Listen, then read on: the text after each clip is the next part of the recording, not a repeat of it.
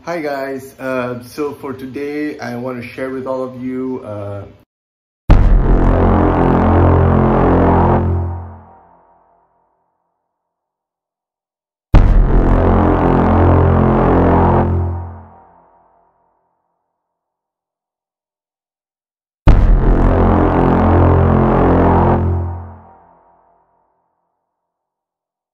fried rice recipe.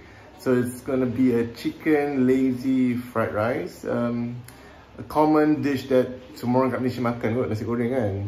But since I do it differently kot, a lot of people say they like it, so I'm just sharing with all of you. And can you please try it home and really tell me if this is good or not? Of course, recipe ni untuk 2-3 orang makan. Some chili, and then kita ada telur. And also not to forget, one thing that I'm going to use, which is this fish sauce. It's my favorite to use in the nasi goreng. And also here, this sweet sauce. That's my few ingredients to share with all of you guys for nasi goreng. So we're going to start off with just plucking this off.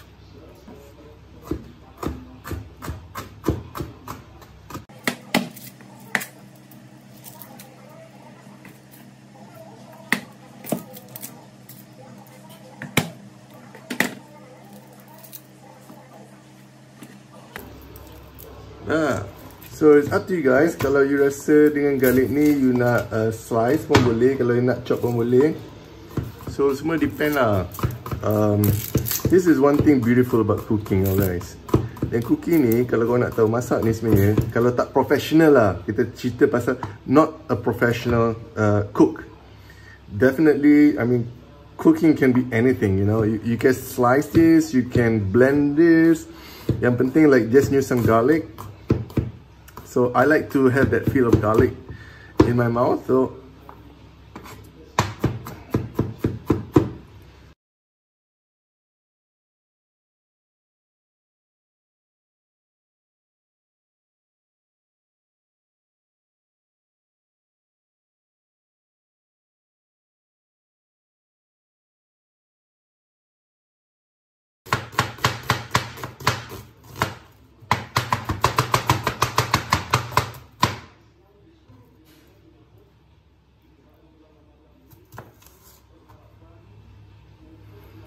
So 1, 2, 3 ingredients. Okay guys, so we're almost ready to cook.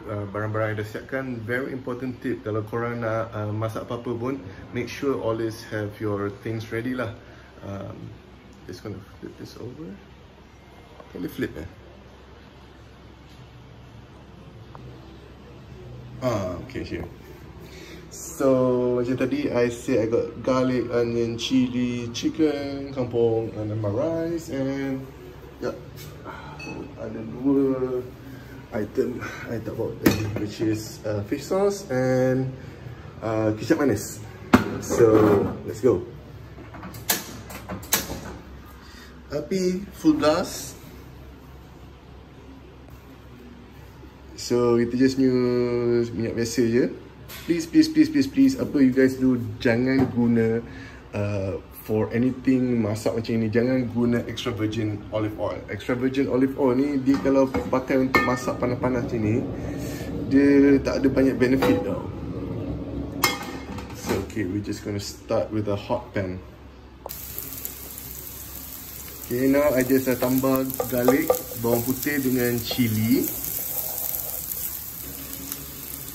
Okay, kita start dengan some onions.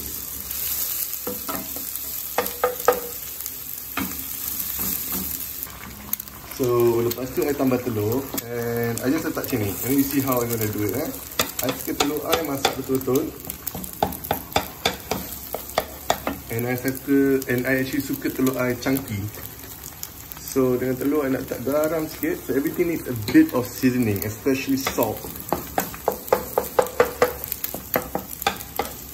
Nampak tak? Everything dalam satu. Aku masak dalam macam ni. Okay, telur tengah masak. And standby, nak letak yang pula sebelah sini. telur tengah masak, bawang tengah masak, everything is in here. Awesome, man. So this needs beberapa minit, a couple of minutes. Okay guys, now semua dah masak, kita just campur lah, gaulkan. Next lepas ni kita of course nak masukkan kita punya nasi, and then sauce, and then kita bit of salt, pepper, and then kita dah siap guys. Senang kan? Now kita everything lah.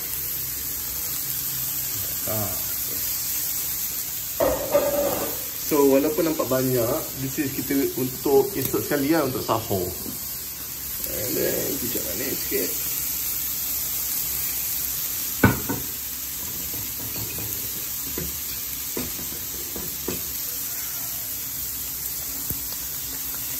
Sos sikit. Garam sikit.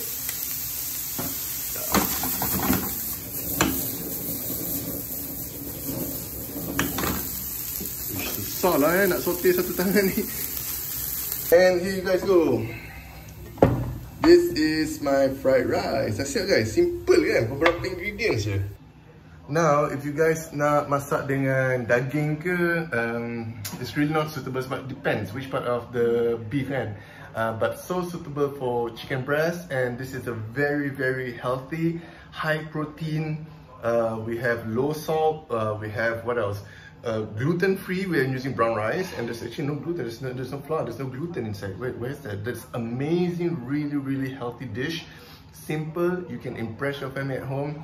Try it out, and please do like, subscribe, and comment. Please comment. Apa korang tak suka pasal video ni, apa korang suka, komen.